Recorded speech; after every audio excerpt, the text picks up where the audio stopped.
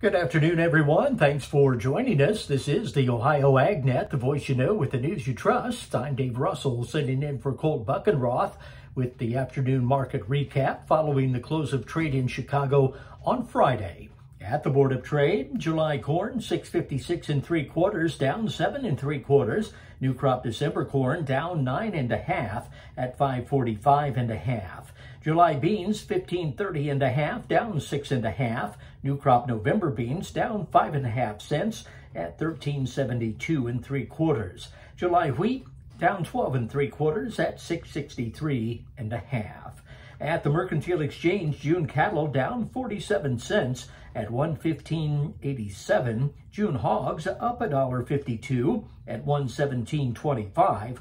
August feeder cattle down $1.30, closing Friday at 153.52. You can find more farm news online at ohioagnet.com.